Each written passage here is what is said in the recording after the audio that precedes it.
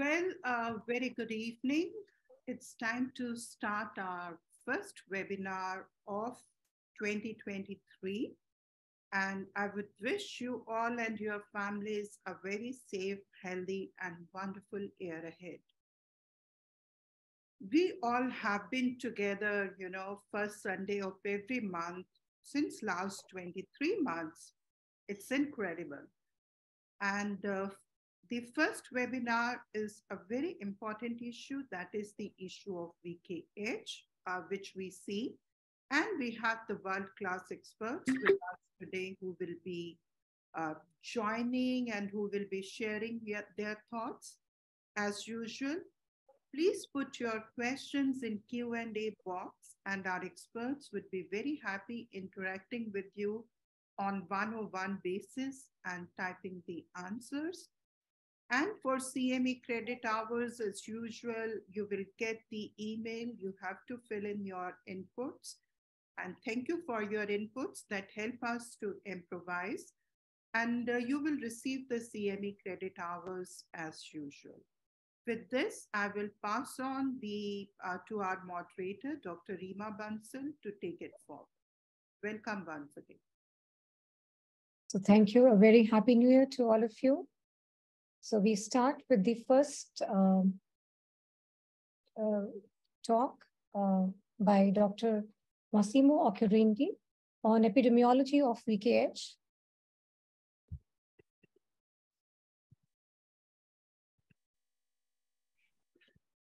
Good morning, everybody. Can you see my screen? Can you hear me? Yes, Massimo. Okay, so dear colleagues, good morning, good afternoon, good evening, wherever you are. First of all, I would like to thank you, the organizing committee, for the kind invitation. And the topic I'm dealing with is epidemiology of VKH. VKH is multi-system inflammatory disease that affects eyes, ears, brain, skin, and hair. It is an autoimmune inflammatory condition mediated by CD4 plus T cells that target melanocytes, and therefore it is intuitive that it has predilection for pigmented races.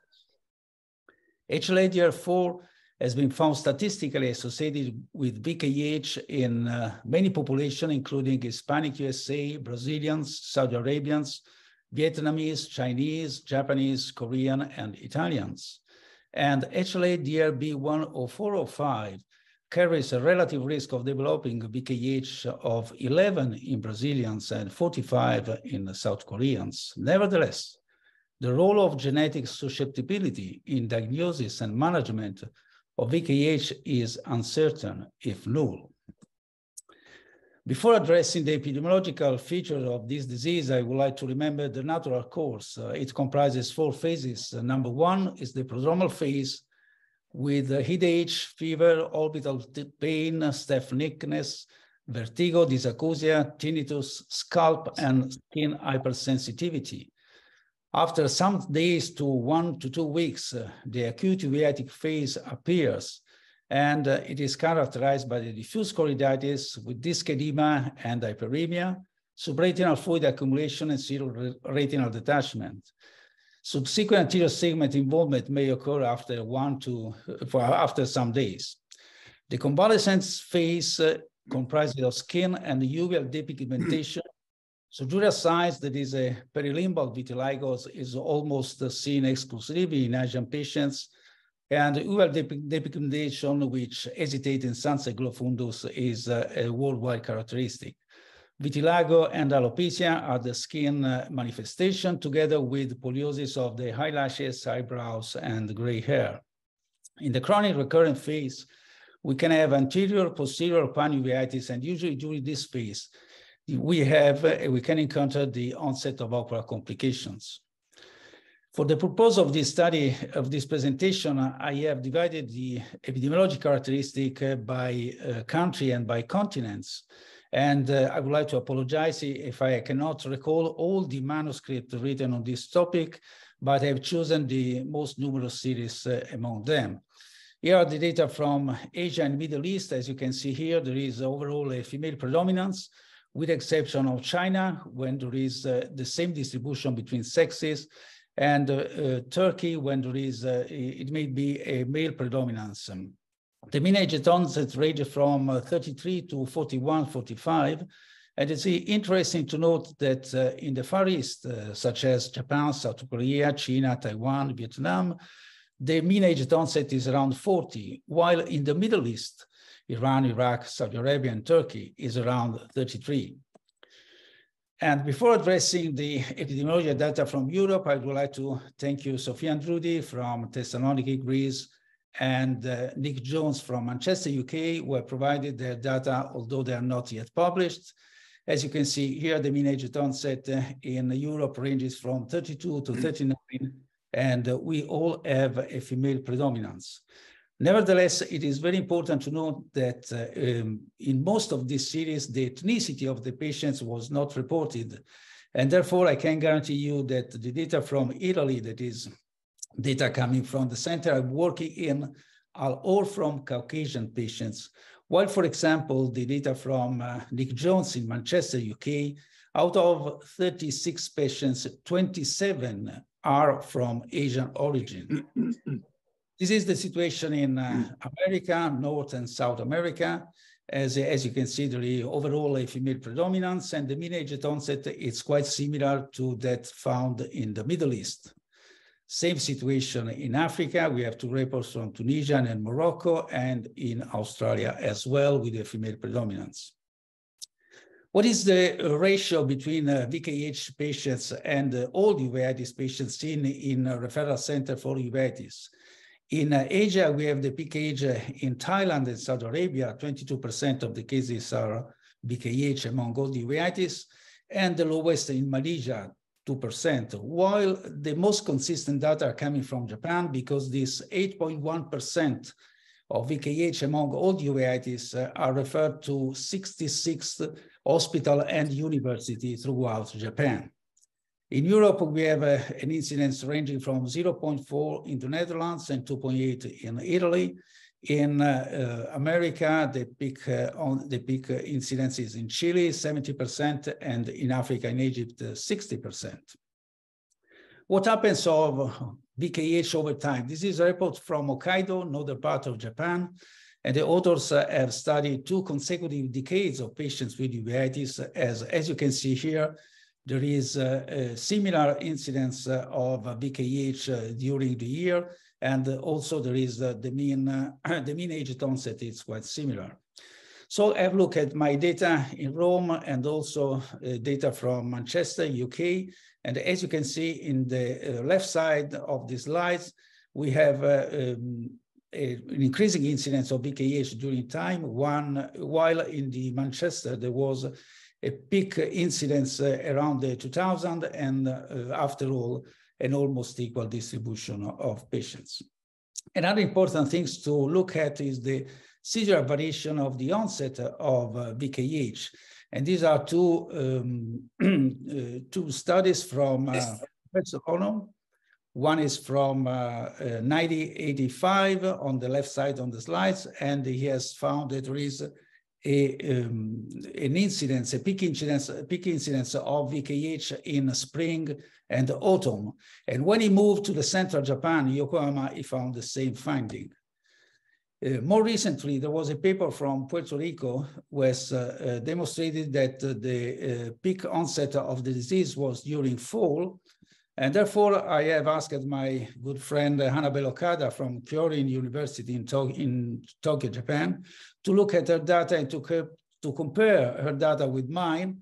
And as you can see here, the monthly variation of VKH as well, the seasonal variation is almost the same in Italy and Japan. Also, if we combine all the data, there is a slight more incidence in winter and fall, but without statistical significance. Another important thing to know is there any different clinical expression of VKH according to ethnicity? And this is a paper coming from France, where the authors have divided their patients into those coming from Maghreb, that is the northern part of Africa, such as Morocco, Tunisia, and Algeria, with all the other population. And as you can see here, most of them are coming from Southeast Asia or Japan. And in this case, they have found no difference as far as concerned the main symptoms and the clinical findings, but there is a lower age at diagnosis in Maghreb and more female predominance. Another important thing to address is the different clinical expression according to ethnicity, modality of treatment, and outcome.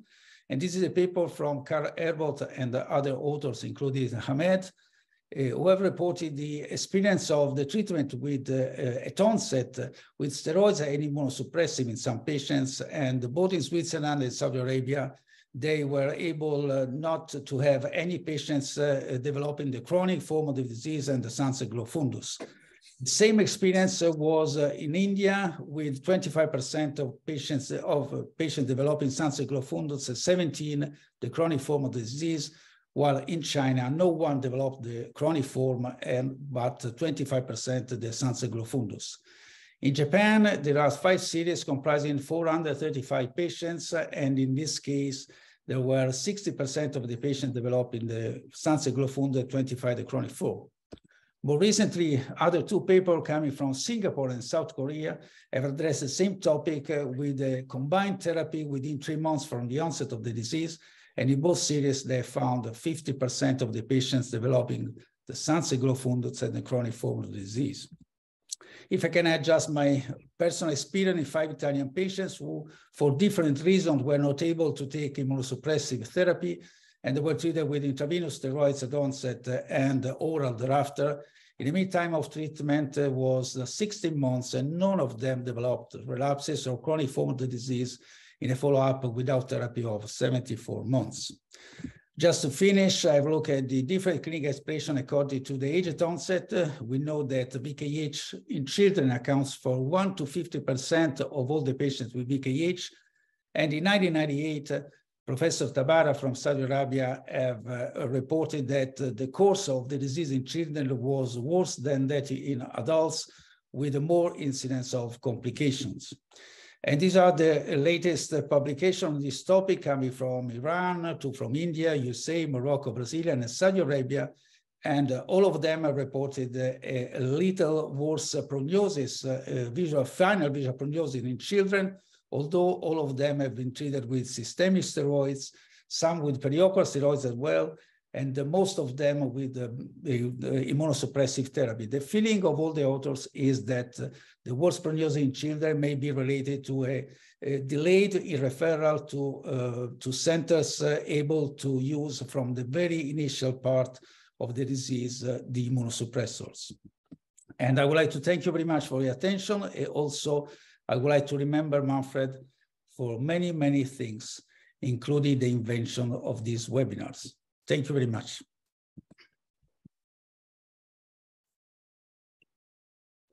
Thank you, Dr. Massimo. That was an excellent coverage of the epidemiology of VKH. So with this, we now move on to the second topic of today's webinar, pathogenetic mechanisms in VKH, and Dr. Pizing Yang would be talking on this.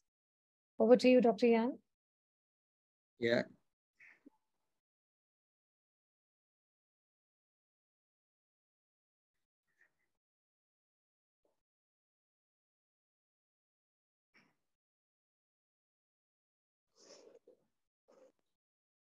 Ladies and gentlemen, it's a great honor to present our study here. I will talk about pathogenetic study on VKH syndrome. As you know, VKH syndrome is a systemic autoimmune disease manifesting as bilateral granulomatous uveitis, often associated with auditory, vestibular, and central nervous system involvement. It frequently occurs in Chinese, Japanese, Hispanic, Greeks, and Native American. Based on our previous study, it accounts for 30.5% to 15.9% of total uveitis patients in China. The mechanism of VKH syndrome are not completely understood. It has been presumably caused by an immune response against melanin-associated antigen, retinal S antigen, and the interphotoreceptor retinoid binding protein. It has been also shown genetic factors are involved in its development. We have focused on the mechanism involved in this disease for more than 30 years. Our study mainly focused on immunological mechanisms and the genetic background in this disease. In immunological study, we for the first time show that the Th17 cell play an important role in this disease. We found IL-23 P19 mRNA expression was significantly increased by PBMC. The level of IL-23 in the serum and the supernatant of culture PBMC was also increased in active VKH patient. IL-17 level in the serum and the supernatant of CD4 positive T cell was elevated in active VKH patient. IL-23 could promote the IL-17 production by PBMC. Then we found RPE could be the target of Th17 cell. We found that ARP19 cell express IL-17 receptor. IL-17A enhance the production of some cytokine and chemokine.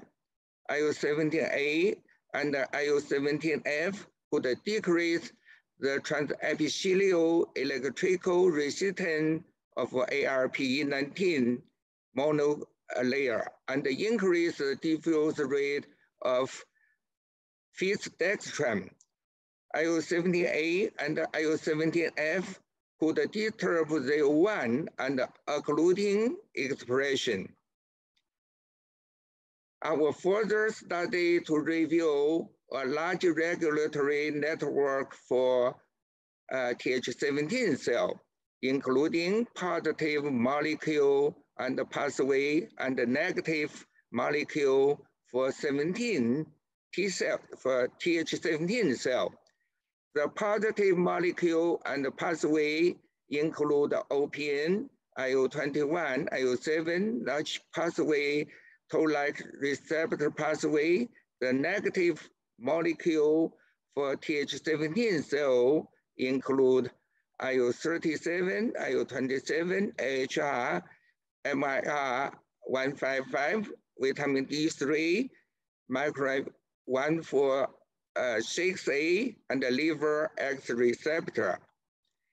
Here I give some example to show the possible role of the molecule in VKH syndrome. The first example to show the possible role of IL-21 in this disease. We found the increased serum IL-21 level in active VKH patient. We also found a higher expression of IL-21 mRNA expression by PBMC. IL-21 could promote IL-17 production by CD4 positive T cell. The second example to study the role of OPN in VKH syndrome. We found that OPN serum level was increased in active VKH patient. OPN could induce proliferation of PBMC and CD4 positive T cell. OPN could promote the production of interferon gamma and IL-17. The third example to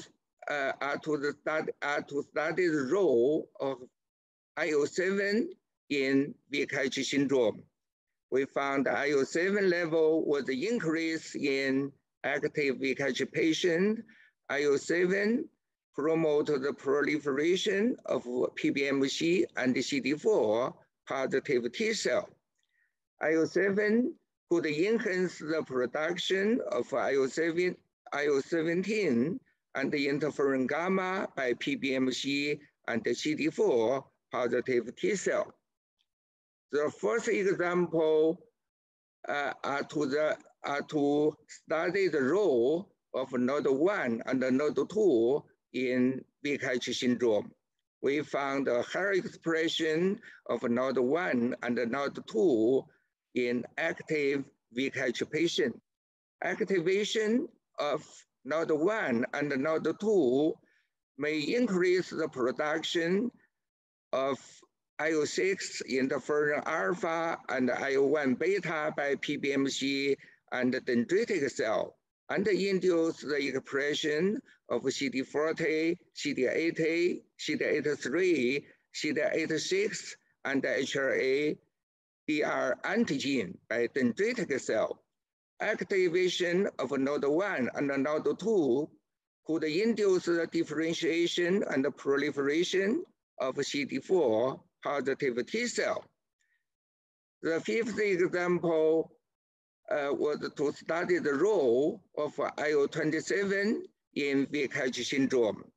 We found a decreased IL-27P28 mRNA expression by PBMC in active VKH patient. We also found a decreased serum IL-27 level in this disease. IL-27 could inhibit Th17 cell differentiation. IL-27 treated dendritic cell could significantly inhibit Th17 cell differentiation. Corticosteroid combined with the cyclosporin could resolve the intraocular inflammation in association with IL-27 upregulation and IL-17 downregulation. The sixth example was to study the role of IL-37 in VKH syndrome. We found a decreased IL-37 and IL-27 expression associated with the increased IL-1 beta, IL-6, and TNF alpha. IL-37 could significantly inhibit the expression of IL-1 beta, IL-6, and TNF alpha, but induce IL-27 expression. Corticosteroid plus cyclosporin inhibit the intraocular inflammation and enhance IL-37 production. The seventh example was to study the role of IL-35 in VKH syndrome. We found that a decreased serum level of IL-35 in active VKH patient. The mRNA expression of 2 subunits was also decreased. IL-35 could inhibit IL-17 and interferon gamma production and induce IL-10 production. The eighth example was to study the role of DAB2 in VKH syndrome. We found mRNA and protein expression level of DAB2 in the dendritic cell were decreased in active VKH patient. DAB2 overexpression could downregulate CD86 expression and on the dendritic cell and the production of IL-6 and TNF alpha. DAB2 overexpression inhibit Th1 and Th17 cell differentiation and the production of IL-17 and interferon gamma. The second area of our study was to investigate the genetic background and the VKH syndrome. It has been shown certain HLA antigen associated with this disease. We have done GWAS analysis to investigate the genetic background in the development of VKH syndrome. We found 2 novel non-HLA genes were associated with VKH syndrome. We also found IL-23 was also associated with the VKH syndrome in Singapore population. We also found 13 genes were associated with this disease. We also investigated the copy number variation of a number of genes associated with the VKH syndrome. We found the CNV of microRNA 20A, microRNA 146A, C3, C4, IL-17F, IL-20A, and FANS were associated with the VKH syndrome. So summary, we have established the largest uveitis sample bank, including more than 40,000 samples from uveitis patients, and the database from more than 30,000 patients with various uveitis entities. Using this sample bank, we have done a number of studies. We show that Th17 cells play an important role in the development of VKH syndrome. We then identify that RPE is a target of Th17 cell. Our further study reveal a regulatory network for Th17 cell. Finally, we show a number of genes associated with the development of this disease. Based on our study and others, we propose a series of Th17 cell overreaction in the development of VKH syndrome.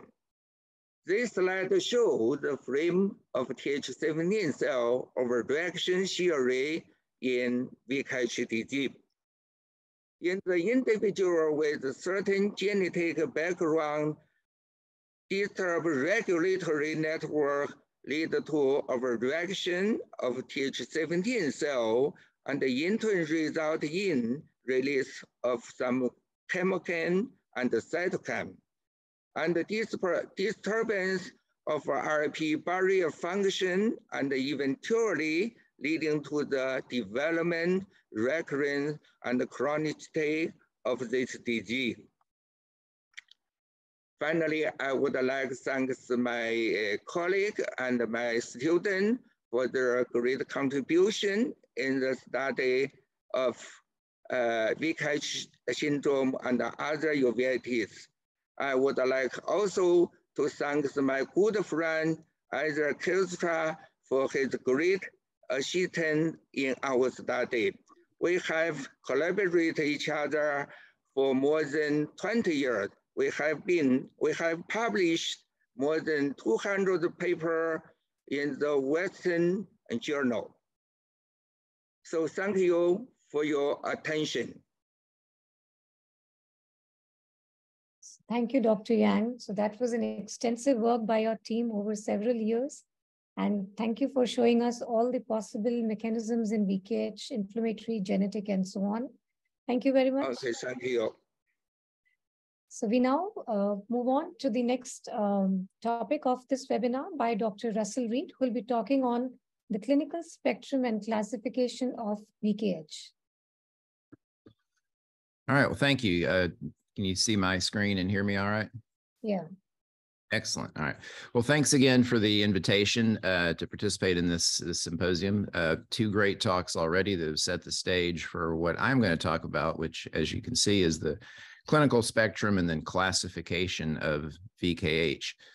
So as you've heard, VKH is a chronic bilateral granulomatous panuveitis, autoimmune in nature, that goes through various stages, at least in our classic understanding. So the prodromal stage, which isn't always present, or at least always elicited on history, involves CNS and auditory symptoms such as a headache, meningismus, tinnitus, and other things. And frequently, patients will end up admitted into the hospital with what's thought to be an aseptic meningitis. They come in with meningismus-like symptoms, are admitted, they have a spinal tap, which is sterile.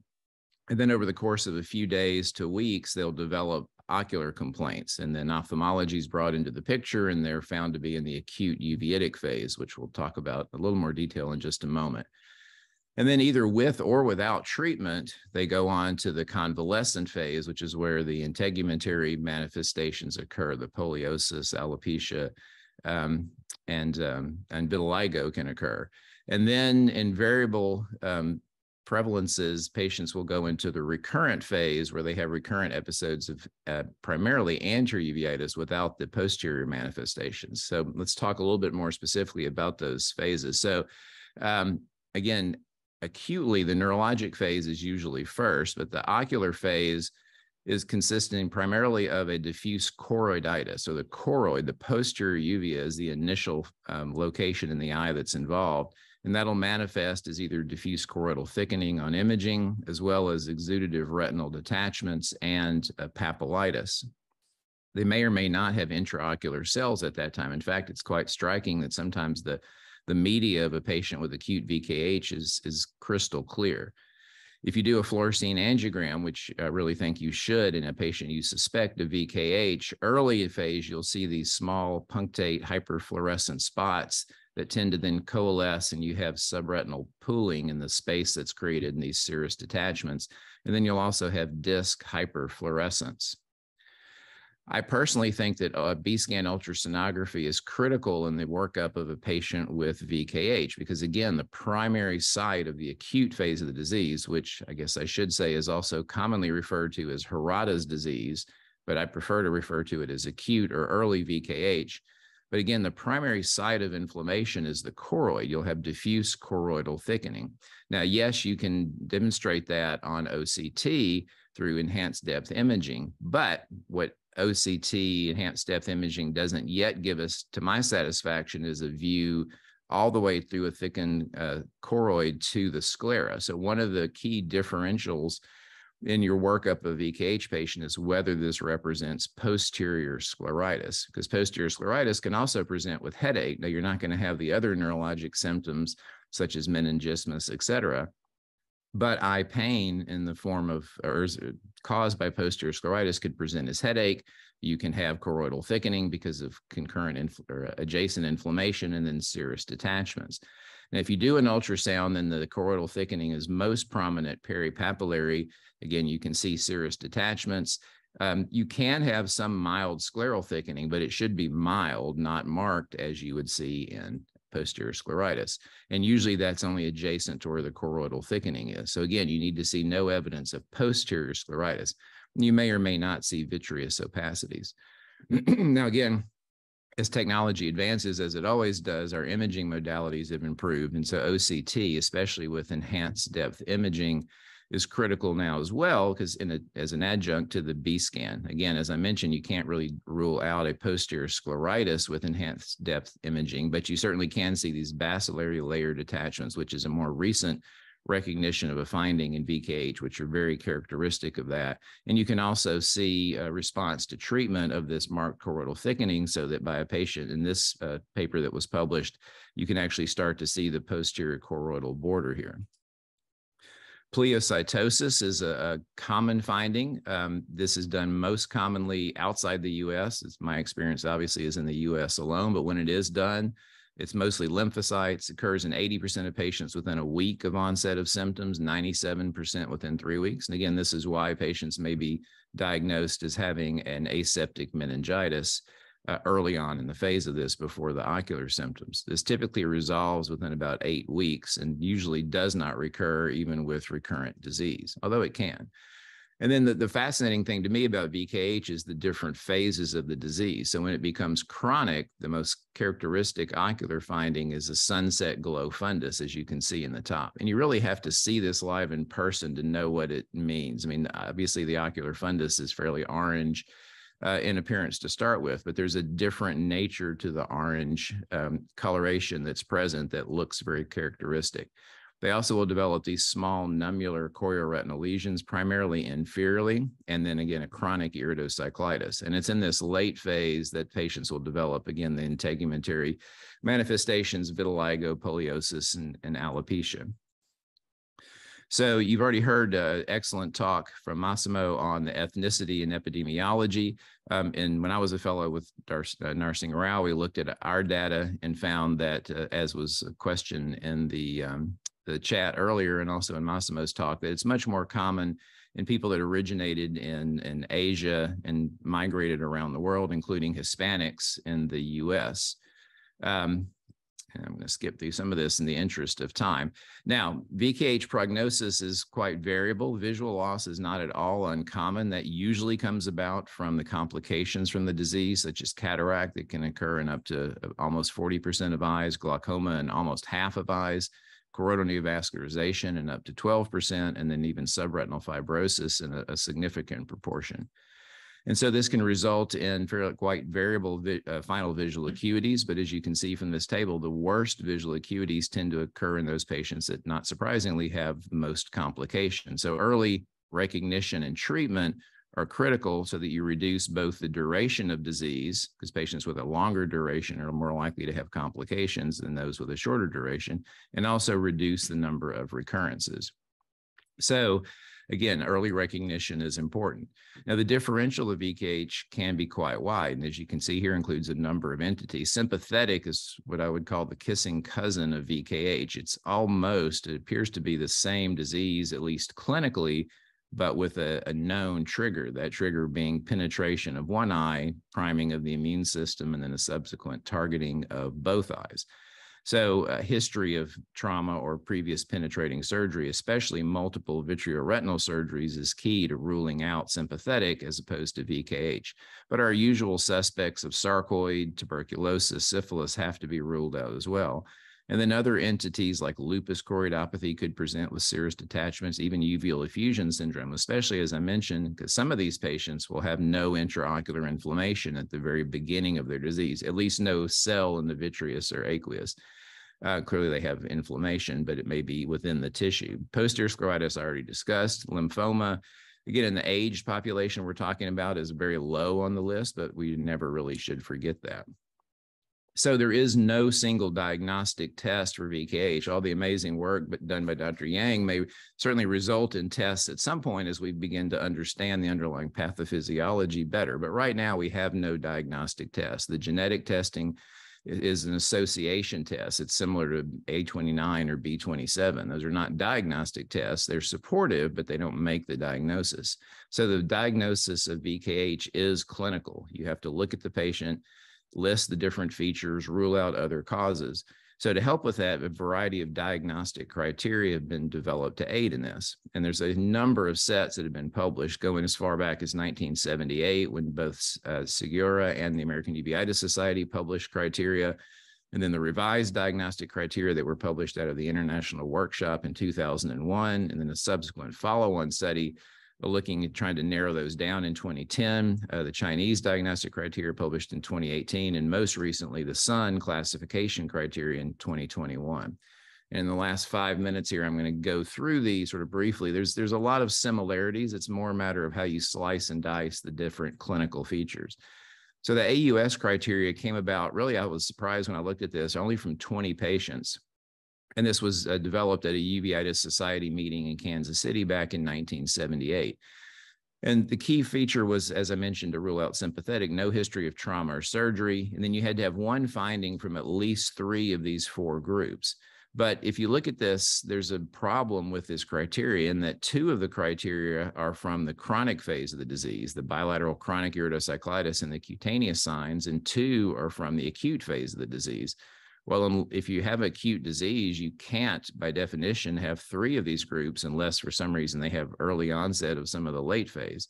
So we actually looked at that, took a patient of populations from Doheny and retrospectively applied the AUS criteria and found that the patients that we were convinced had VKH had a very low, or the AUS criteria had a very low predictive rate of that being VKH.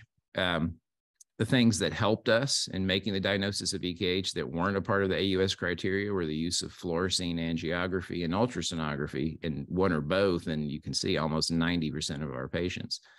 And then in the chronic phase of the disease, 47% had hypopigmented fundus lesions, those nummular lesions, not the sunset glow fundus, and over half had some form of pigment migration. So many of the people on this, this webinar were involved in this international collaboration looking at modifying and revising diagnostic criteria. And this was published in May of 2001. And again, a key feature is there has to be no history of penetrating ocular trauma or surgery. You have to rule out other ocular entities, and it has to be bilateral. Yes, there can be unilateral VKH, although it's probably more likely just asymmetric, but to meet the criteria diagnosis for all of these criteria we're going to talk about, you need to have bilateral involvement. And then we divided the manifestations into early and late. So early, as I mentioned, you need a diffuse choroiditis. And the way we said you should determine that is with focal areas of subretinal fluid or bullous detachments, or evidence of choroidal thickening on ultrasonography and fluorescein angiography. And then either you could or couldn't have these other features. Now, because this was in 2001, while yes, OCT was very common at that time, or becoming more common at that time, we certainly did not have enhanced depth imaging, and that's why that wasn't included at that time.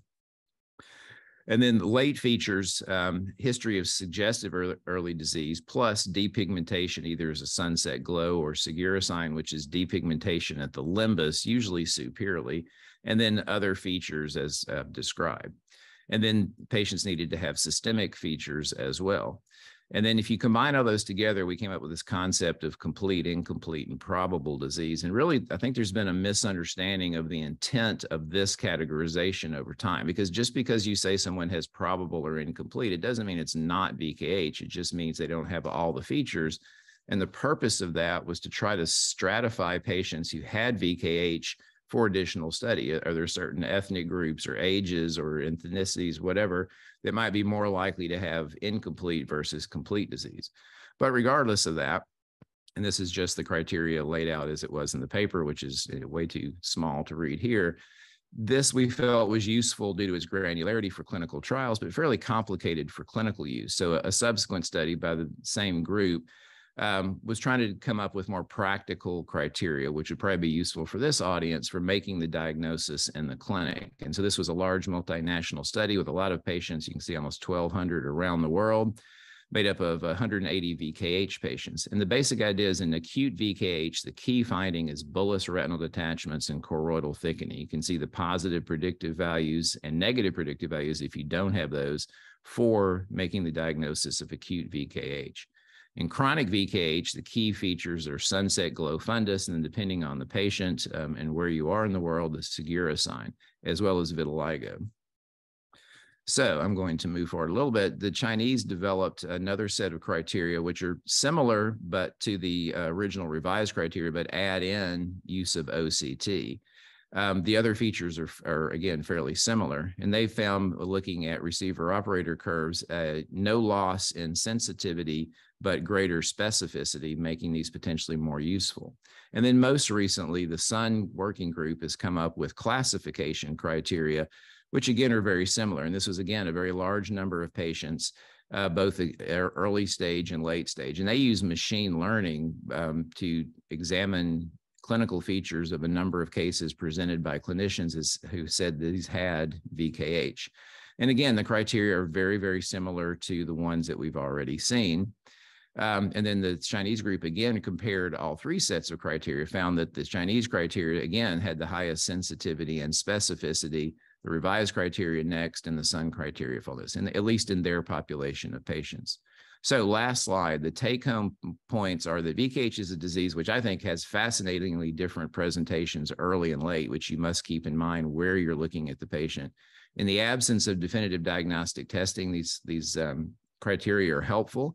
Multiple sets are available, but the key take-home point is the essential features of the acute disease are evidence of a diffuse choroiditis, and for chronic disease of depigmentation and chronic uveitis in the absence of other explanations for the condition. And so with that, I'll thank you very much for your attention and look forward to listening to everyone else's talks. Thank you, Dr. Reed, for the elaborate topic of clinical spectrum of VKH. So with this, we now move on to the next topic, imaging in VKH by Dr. Ahmed Abu El-Israr. So he'll be talking on imaging in VKH. Thank you very much. I would like to thank the organizers for the kind invitation. I'm going to discuss mostly imaging in the acute uveitic phase of Vogt Koyanagi Harada disease. As it has been mentioned, uveitis associated with VKH disease is bilateral granulomatous panuveitis with secondary oxidative retinal detachment. Patients with the disease show different clinical manifestations depending on the duration of the disease before presentation. And this is extremely important because patients with early presentation, they present with granulomatous choroiditis with secondary oxidative retinal detachment and optic disc hyperemia with or without swelling, but with quiet anterior segment.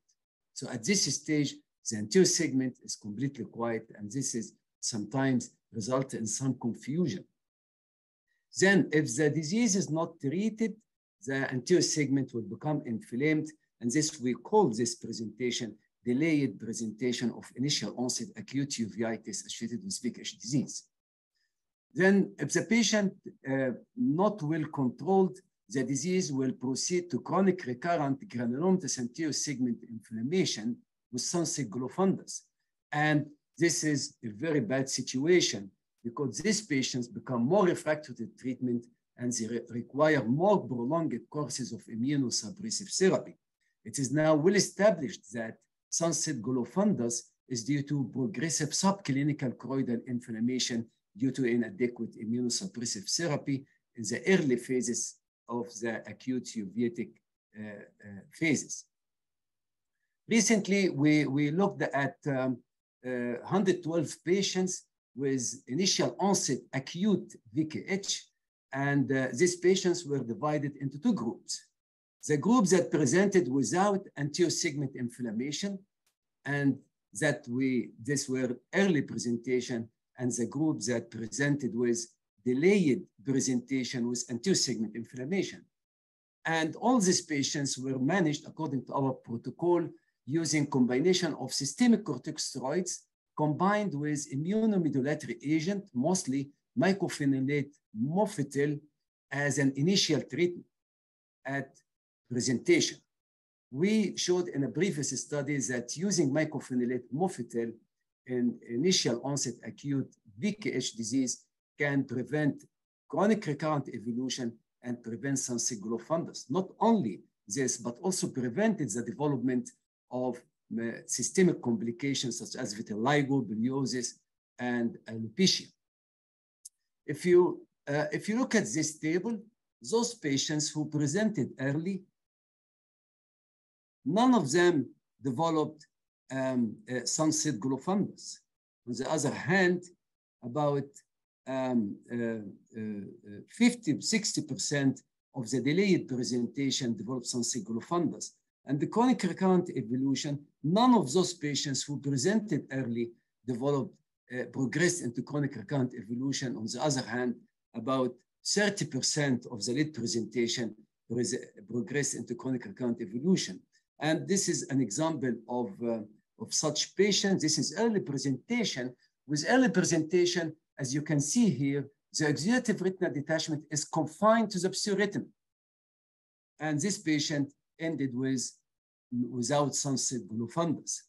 And those patients who presented late, 60% of them had bullous oxidative retinal detachment spreading to the periphery. And about 60% of these patients ended with sunset glofundus, and 30% progressed into chronic recurrent evolution. This is an example, also an example of a patient with very early initial presentation without anterior segment inflammation and ending without sunset glofundus. And in these patients, we can discontinue immunosuppressive therapy and they remain quiet. So that means that we have long-term remission. In fact, by comparing the two groups using Kaplan-Meier survival curve, we showed that these patients with early presentation, you can stop the treatment at a significantly shorter time. So that means that we identified what we call it therapeutic window of opportunity for highly successful treatment in those patients with early presentation without anterior segment inflammation. But the major challenge here is that we need to diagnose these patients early. Unfortunately, at presentation, many of these patients were not diagnosed by the ophthalmologist because many of them were misdiagnosed as central serous choroidopathy. And as Russell mentioned, some of them also were referred to neurology. In two studies, 22% of the patients with VKH were initially misdiagnosed as central serous choroidopathy. In another study, 14% were misdiagnosed as central serous choroidopathy. So with imaging, we should be able to make the distinction between early VKH and central serous choroidopathy. And OCT was shown to be very useful in making this differentiation between early VKH and central serous choroidopathy. So these findings are suggestive of VKH, RBE indulations, subretinal septa or membranes that were thought to represent a portion of the outer photoreceptor segment layer that is separated from the inner segment by pseudo space, subretinal hyperreflective dots, which represents clumps of inflammatory debris, intraretinal edema and outer retinal layers, fluctuations of the internal limiting membrane, thickened choroid, of course. It has been shown also that RBE bulge, this is seen mostly in central serous choroidopathy, and pigment epithelium detachment is more common in central serous choroidopathy. Two studies looked at the benefits of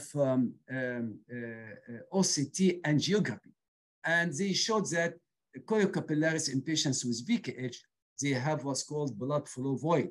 However, there are a lot of artifacts that will help, that will make interpretation of OCT angiography of the choroid, of the choriocapillaris very difficult. So these are examples of RBE undulations that you can see here. And this is RBE undulations, also example of subretinal membranes or septa. It's another example of subretinal membrane or septa. Now, indocyanin green angiography has been shown also to be very useful in diagnosis of acute VKH. In this study that published some years ago, we looked at 36 patients, 72 eyes. In fact, Dr. Vishalu Gupta was involved in this study. And the easiest and most common sign on ICG is the presence of hypofluorescent dark dots that was present in 100% of the patients. And this is an example of in early presentation, initial onset acute VKH disease. And you can see the oxidative retinal detachment, of course, optic nerve head hyperemia. I am always telling my residents that without optic nerve head inflammation, you cannot diagnose VKH. And the other eye, the oxidative detachment is more. But here, this is early presentation because the oxidative detachment is confined to the posterior retina. And on fluorescein angiography, please note the optic nerve head inflammation, multiple pinpoint leaks, and pooling of dye in the late phases of fluorescein angiography. But also on ICG, the ICG shows that there are so many hypofluorescent spots. These hypofluorescent spots are corresponding to granulomas. And as we presented in this manuscript, the areas of oxidative retinal detachment will appear as diffuse hypofluorescence, as you can see here. And the patient, this is early presentation patient, after 12 months of systemic corticosteroid plus mycophenolate mofetil as a primary treatment, patient ended without sunset glofundus. And this is another patient. This patient, in fact, was referred with the possible diagnosis of central serous choroidopathy because of the limited oxidative retinal detachment in both eyes. But the ICG was very important to confirm the diagnosis of VKH because you can see many hypofluorescent spots corresponding to the granulomas. And this is another example of early presentation with exudative detachment confined to the macula. And fluorescence geography typically will show pinpoint leaks, as you can see here, and late pooling of dye delineating the area of exudative retinal detachment. And again, the ICG is showing hypofluorescent spots corresponding to the granulomas and diffuse hypofluorescence corresponding to exudative retinal detachment. And we described in this paper for the first time the presence of multiple hyperfluorescent spots. And this is another example. Now, some people, they talk about unilateral VKH, which is not correct. There is nothing called unilateral VKH. VKH is always bilateral, granulomatous inflammation of the choroid. And we had in our series of patients, 10 patients who presented with unilateral exudative retinal detachment. This does not mean that the patient has unilateral VKH, because if you do ICG in the same eye, you see the hypofluorescent spots. Of course, with OCT, you can demonstrate choroidal thickening. Now, we used also in patients with VKH macroperimetry to assess the macular function, because we know that pixel-corrected visual acuity is a very crude way to assess macular function. So this is a patient with early initial onset VKH, and the patient ended without sun-signal fundus. And with macroperimetry, look, this is the color map. Red means 0 decibel, green means best macular sensitivity. And so this patient ended with 11.9 and 11.7 decibels. Another patient with early presentation and ended with 10 and 10 decibels in the right and left eye.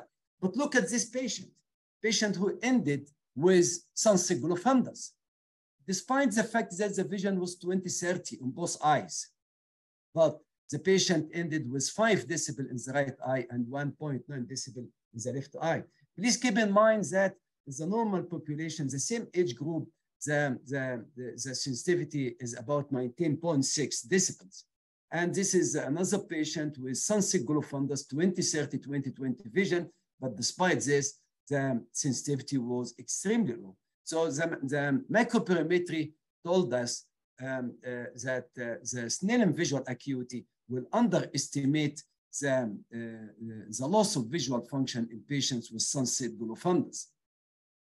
Then in another study, we did longitudinal analysis of macular sensitivity in patients with initial onset acute VKH. So we looked at different time points to macular sensitivity after starting immunosuppressive therapy. And these patients were followed for 1 year. And you can see that the logMAR best corrected visual acuity reached its maximum at month 3 and then remained the same. So the vision improved, reached its maximum at 3 months, and there is no further improvement. And if you look here, and the mean retinal sensitivity, it continued to improve up to 12 months, meaning that the improvement of mean retinal sensitivity was much slower than best corrected visual acuity. And fixation stability also reached its maximum level at 3 months and then remained stable. We also noticed that the magnitude of the improvement in best corrected visual acuity was much more than the magnitude of improvement in mean sensitivity. So by the end of this is an example of a patient presented with 0 decibel in both eyes, and after immunosuppressive treatment, the sensitivity, of course, increased, but never reached its normal level. This is another example of presentation, and that ended with a reasonable sensitivity. So, but we noticed that by 12 months follow-up, the mean retinal sensitivity was still only 12. And as I said, the normal populations, they have 19.6, which means that these patients, they have permanent damage of the photoreceptors, possibly related to pathology of the choroid and retinal pigment epithelium. Then we investigated the effect of immunosuppressive therapy on choroidal blood flow. As you know, patients with Vogt Koyanagi Harada disease, they have diffuse granulomatous choroiditis, and the choroid is very edematous. And this inflammation and the edema will induce some sort of inflammation-related choroidal impairment.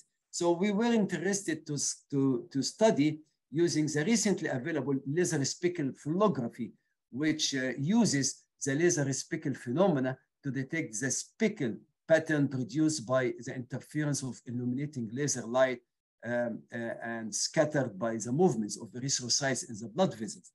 And the machine used what's called MPR that serve as a quantitative index of blood cell speed.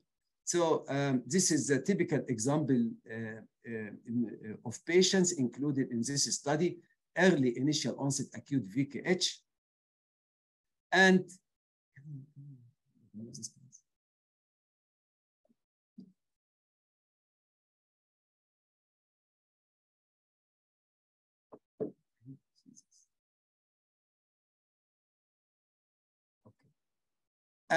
this is a patient with initial onset acute VKH. And this is the color map of the laser speckle flowography at presentation. And the blue means low blood flow velocity. The red means high blood flow velocity. And you can see after immunosuppressive therapy, the blue color is changing to green, meaning that immunosuppressive therapy was effective in improving the choroidal blood flow. And not only this, the resistivity index, because the machine can tell us about the resistivity index. The resistivity index of the choroidal circulation was improving with time. So we can conclude from the ocular blood flow data using laser speckle flowography that in the acute uveitic phase, we have some sort of inflammation-related impairment of choroidal blood flow. And proper immunosuppressive therapy is very useful to improve the choroidal blood flow. In another study, we compared, as I said, central serous choroidopathy is frequently confused with early presentation of VKH. So we wanted to know what is the difference in choroidal blood flow between controls, central serous choroidopathy, and VKH disease. And if we look at the choroidal MPR, which is an index of choroidal blood flow velocity, was significantly higher in central serous choroidopathy compared to control and also compared to VKH. And the VKH levels of choroidal blood flow velocity were significantly lower than controls and central serous choroidopathy. And meaning that these two diseases in which the choroid is involved are completely different. Central serous choroidopathy is associated with increased choroidal blood flow velocity. On the other hand, VKH is associated with decreased choroidal blood flow velocity. This is an example. This is a patient with VKH, initial onset presentation, early presentation, OCT, fluorescein angiography, and ICG. And you can see that the map is blue, meaning that the choroidal blood flow velocity is very low in both eyes. But this is compared to a patient with central serous choroidopathy. This is neurosensory retinal separation shown by OCT and the fluorescein angiography. But again, look at the column map. The column map is green, meaning that the choroidal blood flow velocity here is very high. As a part of imaging, we were looking at biomarkers of inflammation in the aqueous humor of patients with different uveitic entities, including VKH, Behçet disease, HLB27, sarcoidosis, and of course controls. The idea is to look at specific biomarkers that can be used as a target of treatment. And we used 2 multiplex assays, and these multiplex assays allowed us to quantitate about 60 cytokines, chemokines, and cytokine receptors. And it was very interesting to note that one chemokine, CXCL13, which is a B-cell chemoattractant, was a biomarker for VKH, which means that the B lymphocytes are involved in the autoimmune process of VKH. And this graph will tell you this is CXCL13, this is VKH. The levels in VKH were significantly highest. Of course, it is present at very low levels in the control, less levels in Behçet disease, less levels in HLB27, uveitis, and less levels than sarcoidosis. So we realize that this CXCL13, or the B-cell chemoattractant, is a specific biomarker for VKH. What does this mean? It means that B lymphocytes are predominantly involved in VKH. In addition, we showed that in the same study that the cytokines TWIC, APRIL, and BAF are elevated in the aqueous humor from patients with VKH disease. And these 3 cytokines, they promote B-cell survival, differentiation, proliferation, and maturation, immunoglobulin class switching, and antibody production. In addition, in a previous study of sympathetic ophthalmia, as Russell mentioned, sympathetic ophthalmia is very close to that of VKH. This is the choroid histopathology. And if you look here, staining for B cells, anti-CD20, staining for T cells, you can see more B lymphocytes in the choroid. So these 2 studies allowed us to think that B lymphocytes are involved in VKH, and perhaps depleting B lymphocytes using B-cell depleting agents such as rituximab might be effective in patients with refractory chronic recurrent uveitis associated with VKH disease. And we published the first study in which we looked at, we demonstrated the efficacy of B-cell depletion therapy with rituximab in refractory chronic recurrent uveitis associated with Vogt Koyanagi Harada disease. And you can see this is the patient before rituximab use. These patients, we tried everything, but without any response. And this patient, after rituximab treatment, showed marked improvement of the anterior segment inflammation. And of course, you can see the sunset glow fundus of this patient. This is another patient. Again, the patient had very refractory chronic recurrent granulomatous uveitis, anterior uveitis associated with VKH disease. And after rituximab therapy, there was complete control of the inflammation that allowed us to do cataract surgery of this patient. And this is her fundus after cataract surgery. This is another case of refractory granulomatous uveitis with VKH and after rituximab therapy. I think by this I can conclude my presentation, and thank you very much for your attention. So thank you, Dr. Ahmed. That was really wonderful, and especially your telling us about the microperimetry and laser spectrofluorography for VKH. So thank you very much. So with this, and many of the questions in the QA section have been answered by your talk. So you've answered many of these questions. Thank you very much. So we now move on to the next talk. This is the recorded talk we have from Dr. Annabella Okada on the management of VKH. So can we have the team to put on the talk?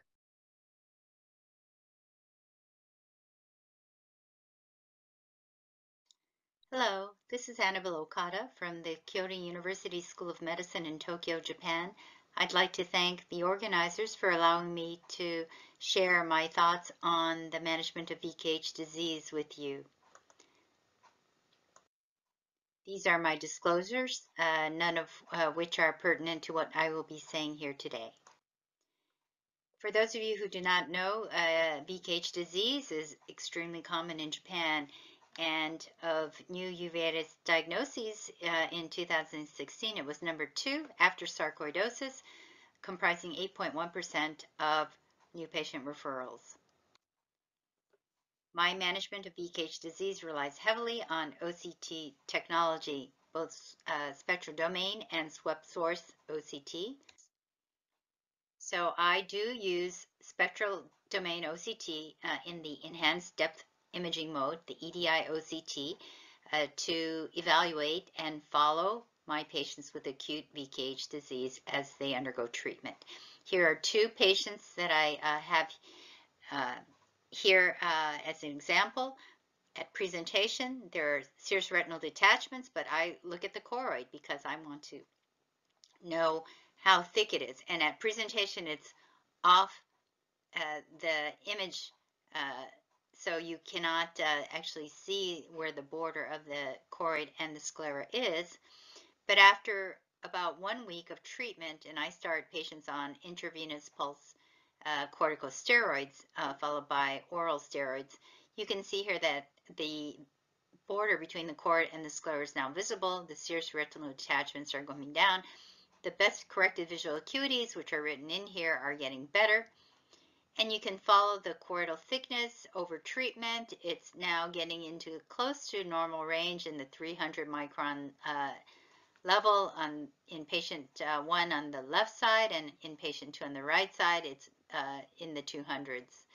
And then at 12 months of treatment. And you can see here that the choroid is pretty much normal. The serous retinal detachments, of course, have been gone for a long time. So we've written up these results. So now what happens when posterior inflammation recurs in VKH disease? Well, this is a patient who had been successfully treated and was off corticosteroids, was off all systemic treatment, but then had a recurrence. So this is before the recurrence. And the patient had normal thickness for Japanese, that is, and there's some sunset glow fundus, but you don't see, for example, atrophy around the disc in this patient. And there were no anterior chamber cells or vitreous cells. The patient was pretty much considered to be successfully treated, but then, and I just want you to remember these choroidal thickness for this patient. When the patient had a recurrence, you can see here that the choroidal thickness was about double. And this patient recurred but did not have any symptoms at all. So there are no anterior chamber cells, no vitreous cells. There was no serous retinal detachment. But you can see here that since we follow our patients at every patient visit with EDI OCT, we knew this patient had recurred and in both eyes. So this patient was put back on corticosteroids combined with an immunosuppressive agent, which in Japan we need to use cyclosporin. That's the only one available to us using the Japanese National Health Insurance System. And then tapered off the steroids first, tapered cyclosporin much more slowly over years, and the patient, of course, did well with preserved good visual acuity, 1.2 in each eye. This is the clinical course of that patient thereafter. And you can see here that the choroid is now thinner than the previous baseline. And we've found that patients who do have posterior recurrences of choroiditis end up with more atrophy later on with treatment. So now I do indocyanine green angiography in addition to fluorescein angiography, especially at presentation, more as a confirmatory measure. I can diagnose a VKH disease without angiography, but I am at a research institution, so we do collect data. And you can see here, this is a typical patient at presentation with pinpoint leakage at the RPE level in the posterior pole with pooling in late images where the serous retinal detachments are. And in the far periphery, you can see nonspecific leakage of fluorescein from the retinal vasculature near the ciliary bodies where there's a lot of disease. So this is typical. You do not see, however, retinal vasculitis signs in the posterior pole. And I just want to emphasize that because if you do, you should often think of a different disease than VKH disease. So this is the indocyanine green angiography picture, and you can see here that there are multiple dark dots spread mostly in the posterior pole, but also spread out towards especially the mid-periphery. And this is quite typical of acute VKH disease. And as again, I use this really more for confirmation and for research purposes. So this is a typical patient that I would see in Japan who has prodromal symptoms, and we all know those consist of headache and flu-like symptoms. The headache can be sometimes extremely prominent, and some patients actually go to a neurologist to get evaluated first and end up getting head CTs and MRIs done. And then comes the posterior pole serous retinal detachment, which would lead to visual acuity loss or visual disturbance, prompting presentation to usually a local ophthalmologist first, who in Japan knows to suspect VKH disease right away and send it to the university teaching hospital, where we see the patient as specialists. And at that point, they still may not have any anterior chamber cells at all. So we are able to start them on therapy, which I would admit patients to the hospital and put them on intravenous pulse doses of methylprednisolone, and I will go through that in my next few slides. And they do very well, and they may have some sunset glow fundus, but that's about it. And it ends up being a monophasic disease in Japan in approximately 80% of our cases. So, how do I treat acute VKH disease? Well, as I had just mentioned, I use pulse doses of IV methylprednisolone, 1,000 milligrams per day for 3 days. And I follow that with oral prednisolone at a dose of 0.8 to 1 milligram per kilogram per day for roughly a week. And then I evaluate them using both EDI-OCT, which you can do pretty much every few days whenever you want to, the patient's in the house, and I repeat the fluorescein angiogram in about 5 to 7 days after the last day of intravenous corticosteroids. And then if the patient has a much thinner choroid, almost no serous retinal detachment, and does not have much disc fluorescein leakage, disc hyperfluorescence on the fluorescein angiogram, I consider those patients have a good response, and I would just taper them off their oral steroids quicker initially, and then with a sort of a slower taper at the end, a long tail, for over about 12 months. Some of these patients are on some eye drops for anterior chamber cells, and I, of course, would taper that as well. Now, if I think the patient has an inadequate response, I would consider repeating the pulse dose. Most patients get 1 or 2 pulses. I've gone up to 3 pulses in a few patients. So now, what happens, though, when patients don't come right away to the specialist? And this happens in Japan, too. So usually those patients often have anterior chamber cells already. Some have posterior synechia, some have shallow chamber. Some patients have not, you can't see the fundus because you can't dilate them due to posterior synechia, and you have to end up evaluating them with other means such as ultrasonography. They may have vitreous cells, cystoid macular edema.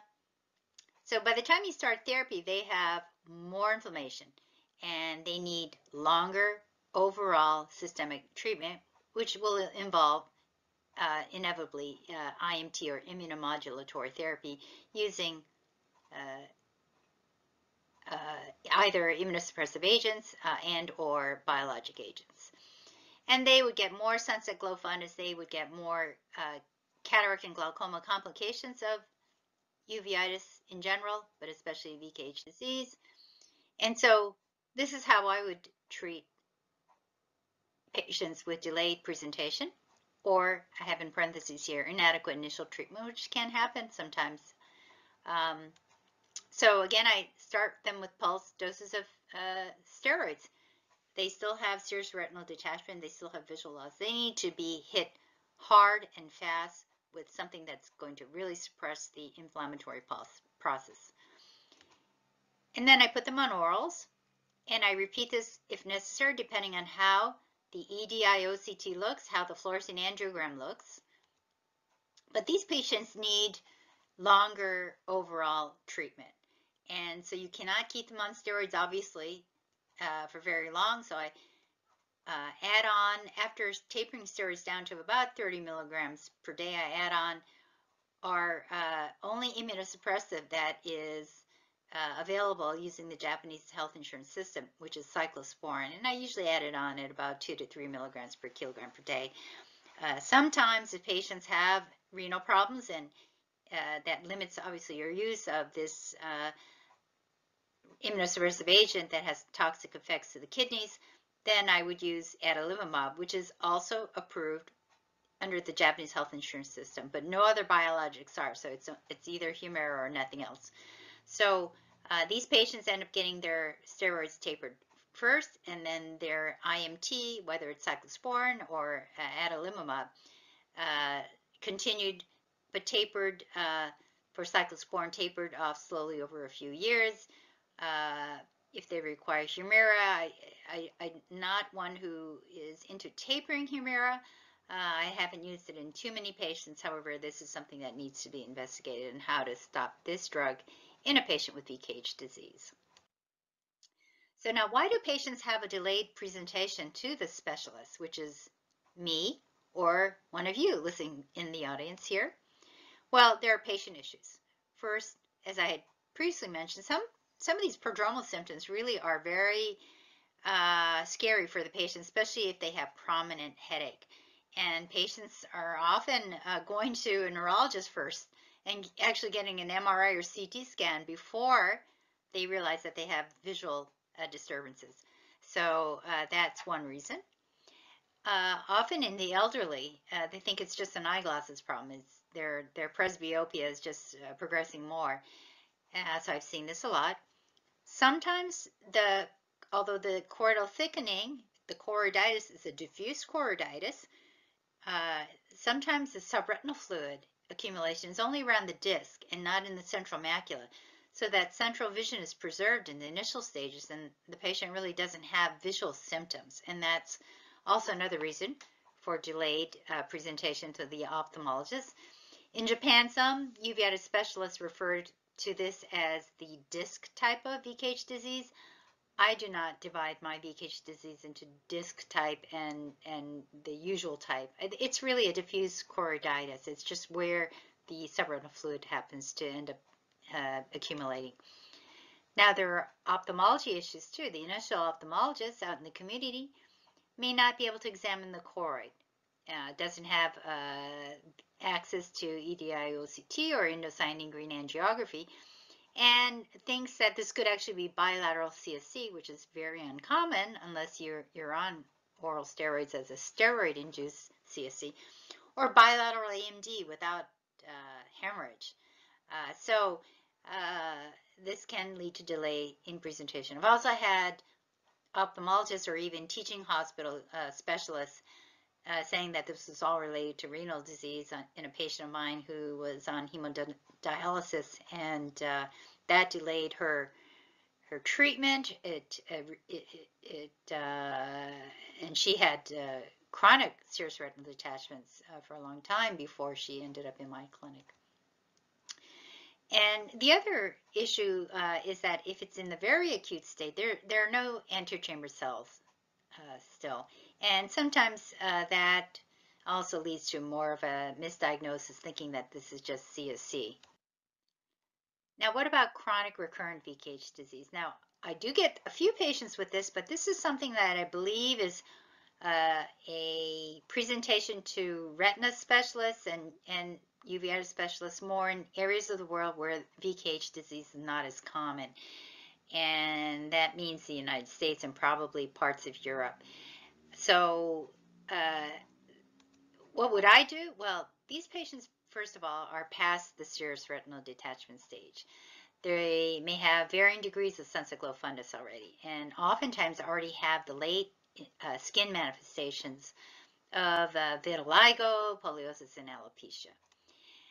Now, what I would do is determine the location and degree of active inflammation. Is it just in the anterior segment, or is it also in the posterior segment? And to evaluate the choroid, as I just mentioned, you really need EDI-OCT or swept OCT, as well as indocyanine green angiography. Now, by fundoscopy, you would probably see white dots deep in the choroid, But please, everyone, do not call VKH disease one of the white dot syndromes. It's really not. Although it is written up that way in a few textbooks. Now, if there's choroidal involvement, I would recommend initiating immunomodulatory therapy consisting of an immunosuppressive agent that would fit the patient's systemic profile, and or biologic agents if available to you in your health insurance system. Now, I do often supplement with subtenon's triamcinolone injections.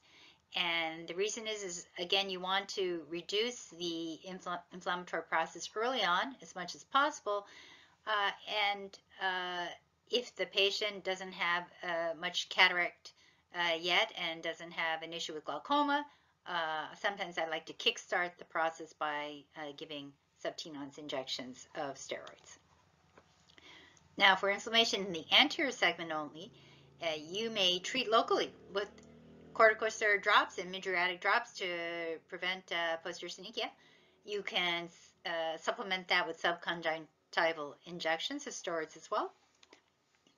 And if you need to deal with the secondary complications of cataract and glaucoma, of course, surgical intervention is common and may be successfully performed under IMT coverage, no problem at all. And should you have a patient who ends up with a secondary CNV, choroidal neovascularization, of course, anti-VEGF treatment is warranted. Now, Dr. Nakayama, who is an assistant professor working with me, put together our series of 111 patients with new onset acute VKH disease, which we published in the BJO in 2019. And I just want to highlight some of the findings.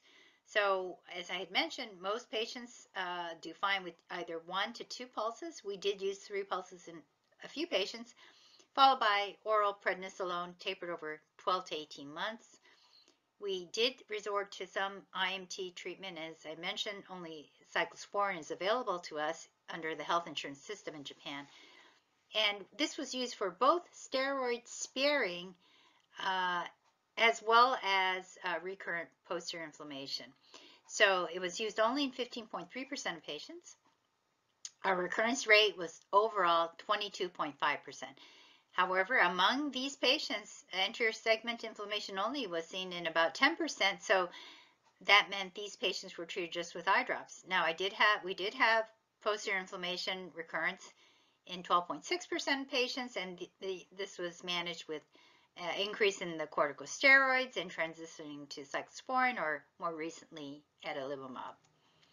So that's for new onset acute VKH. And our visual acuity outcomes were excellent. Some of these patients had to undergo cataract surgery, of course.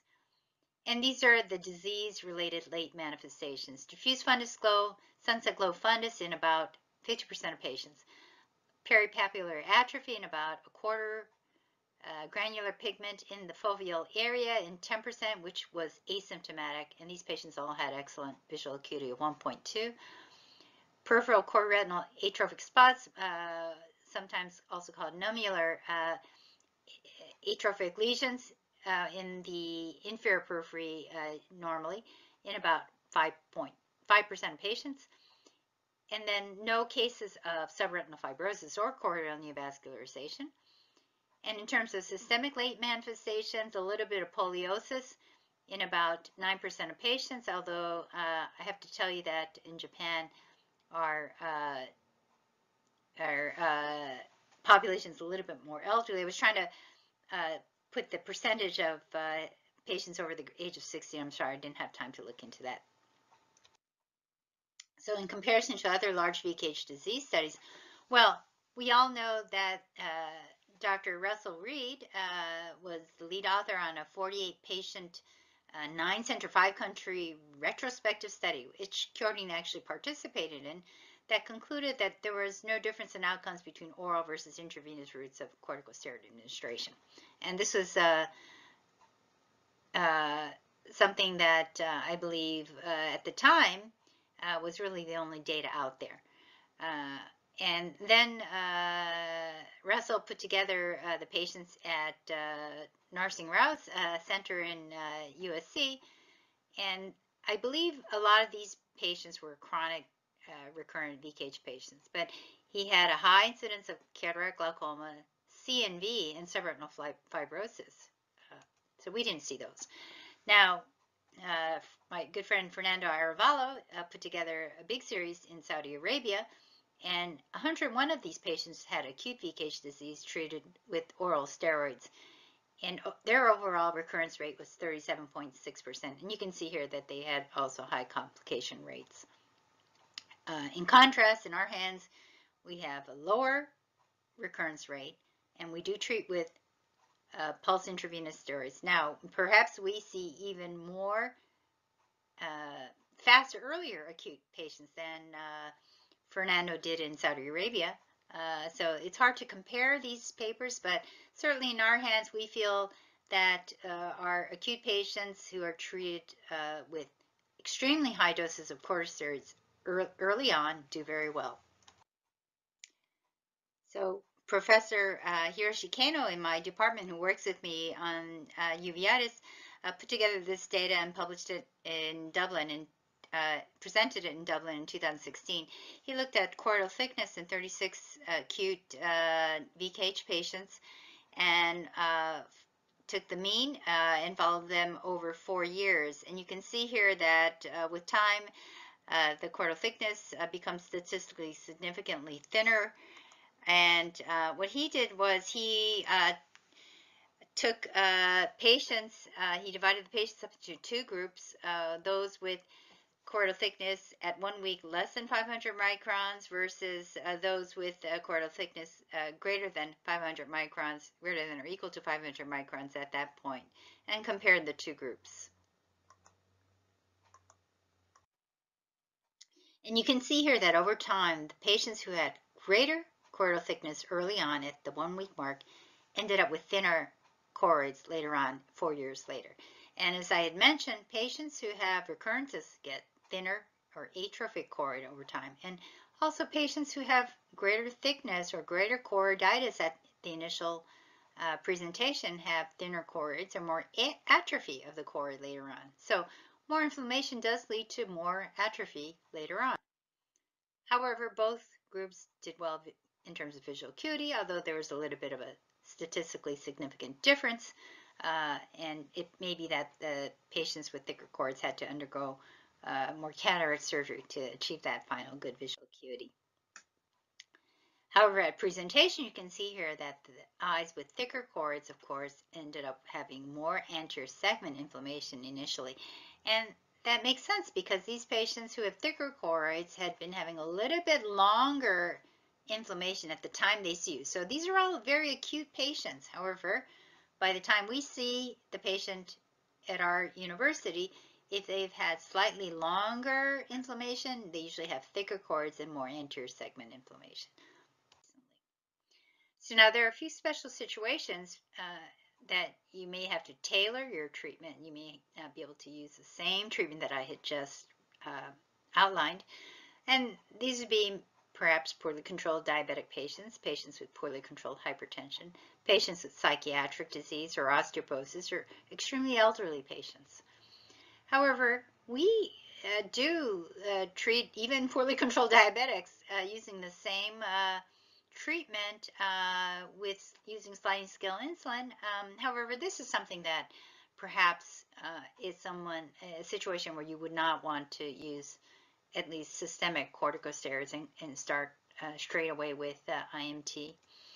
Now, you can consider initiating treatment with bilateral subtenons injections, and that is what I would recommend if the eye can tolerate it. And particularly in diabetics and the elderly, however, you need to consider the risk to renal function for cyclosporin, which is what we use. And in areas of the world where you have access, health insurance access to other immunosuppressives, maybe this is not an issue, but all immunosuppressives have, of course, side effects. And then there's the special situation of COVID-19 vaccination-related VKH disease. I don't want to go into too much detail here, but you can read about this in our Grafey's paper. And these patients all did well. There are other types of uveitis, obviously, that can occur with vaccination. So the take-home message of my talk is that the management of VKH disease depends on the stage at which the patient is presenting to you, whether acute or delayed or in the chronic current. Acute presentations may be managed by corticosteroid monotherapy. It's a monophasic disease if you really hit them hard and early, so pulse doses with tapering over 12 to 18 months. No recurrences in roughly 80% in our hands. Now, for delayed presentations and chronic recurrent presentations, or the patient has systemic issues, then you usually need to use IMT to ensure a longer treatment period, lasting often several years without much corticosteroid use, obviously. And then treatment efficacy and tapering are easily monitored by following choroidal thickness by EDI, OCT, or subsource OCT. And then finally, posterior segment recurrences manifest as choroidal rethickening over the most recent baseline. And you can see white dots in the fundus at the level of the choroid. You can see dark dots by indocyanine green angiography. And these patients usually require longer treatment, so that means transitioning to IMT or increasing the regimen. And finally, I would like to dedicate my talk to dear friend Manfred Zierhut, you can see here on the left, and also my good friend Massimo Correnti, who is also part of this webinar. And you can see us with my colleague, Dr. Takaya Watanabe, in front of Mount Fuji back in 2014 when they were all visiting the World Ophthalmology Congress held in Tokyo, Japan. Thank you everyone for listening, and I apologize for not being able to participate in the discussion at the end of the webinar. So thank you, Dr. Harada. That was wonderful, sending your talk. And with this, we now move on to the last topic of this webinar. And if time permits, we'll take up the some of the questions at the end. So we now have Dr. Mamta Agarwal, who will be talking on local versus systemic therapy in VKH.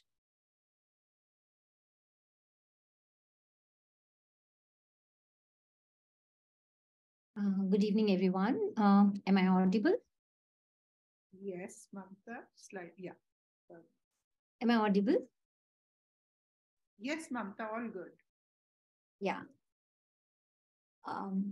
So that was wonderful hearing the talk by Dr. Okada about the treatment part. So I'll just go through some of the points which I thought would be important considering local and systemic therapy in VKH disease. So as we've all learned that it's a T-cell mediated disease which targets melanocytes, and it's a bilateral disease with ocular and extraocular manifestations, and treatment can be both systemic or local. It has to be optimal treatment because then we can prevent the complications like cataract, glaucoma, subretinal fibrosis, and choroidal neovascularization. I start with my two cases where this was a 25-year-old patient who presented with distortion of straight lines in both eyes for the last 3 weeks. And this was followed by decreased vision, pain, and redness. And she also had headache, loss of hearing, and tinnitus. She was diagnosed by her local ophthalmologist to have disc edema and subretinal fluid, and OCT, which was showing increased choroidal thickness. But unfortunately, she was started only on topical prednisolone. And this is what she presented to our emergency clinic with a red eye, pan-uveitis, and ultrasound showed retina attached, but intense vitreous echoes. And this, she was started with topical steroids and intravenous methylprednisolone, followed by oral steroid and mycophenolate mofetil. And this is another patient, a 16-year-old child who was actually a diseased VKH for last 9 years under our care, but suddenly comes to us and he was lost to follow-up for 2 years. And now he presented with granulomatous bilateral uveitis with a sunset glow fundus and peripapillary atrophy. And the third case, a 62-year-old female, known case of VKH for 16 years. When I looked at the old records, we had treated her years back with intravenous methylprednisolone and steroids, but she was again lost to follow-up. Now she comes for cataract surgery, unaware that the disease was still active. And here she had vitiligo patches, and she was not on any treatment. We can see the OCT with RPE folds and undulations. So systemic corticosteroid, as we have learned, is still the cornerstone for the treatment of VKH disease. And the dose, what has been said, that it is 80 to 100 mg per day, and at least for 2 to 4 weeks.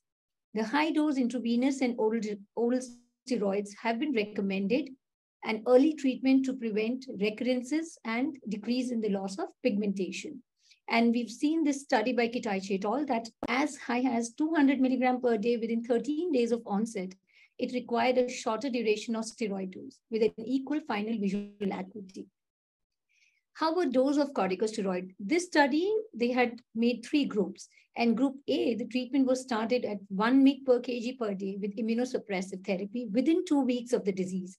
And the authors conclude that higher doses, they decrease the duration of the disease, whereas in group B and group C, low doses had more peripapillary atrophy and more recurrences. Similar study by Kawaguchi et al., they also said higher doses decrease the incidence of sunset fundus. And how about the route of administration? This is by a group from US and Dr. Reed, and they found that probably intravenous and oral steroids does not make a difference, and route of administration does not affect the change in visual acuity, complications, and the need for use of immunosuppressive therapy. The duration, the authors, these studies, they claim that if we treat them for more than 6 months, it decreases further ocular symptoms, decreases the recurrences, and improves final visual acuity. So this was one of our patients. As we see, bilateral exudative detachment, OCT confirms the same. She was treated with intravenous methylprednisolone, steroids, and azathioprine, but then lost to follow-up. What we see here is a sunset glow fundus with RP migration as the patient was on subtherapeutic dose for longer times. And this is the child I mentioned earlier, again, sunset glow fundus and peripapillary atrophy because subtherapeutic dose for longer times. Besides steroids, what we all know, VKH is an absolute indication now for immunomodulatory therapy because of the long-term steroid complications and recurrent nature of the disease. And the various drugs that are in place now, we know that cyclosporin A, cyclophosphamide, azathioprine, chlorambucil, which we in our practice do not use, and most commonly mycophenolate mofetil. So this is a recent study published in Retina, which the authors, they analyzed that what we combine systemic corticosteroids and early immunomodulatory therapy within 3 months of onset of VKH disease. And they found that visual acuity and subfoveal choroidal thickness decreased in both the groups. However, chronic and recurrent VKH disease was much less in the group 2, where we have started immunomodulatory therapy, and also the incidence of sunset glow fundus was far less than group A. Another study from Singapore, they also confirmed that eyes with immunosuppressive therapy, which was started within 6 weeks, had better visual outcome at 4 years with a similar occurrence of sunset glow fundus and uveitis. And this is by Dr. Ahmed. Their study, I also reiterate that if you start mycophenolate mofetil with systemic steroids, it does prevent the progression of chronic recurrent inflammation and development of sunset glow fundus.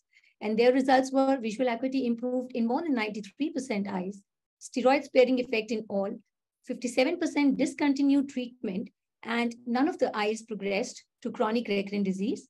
And these are two patients which he also shared today, where we see that there was no recurrence at 36 months and 54 months, and there was no sunset glow fundus.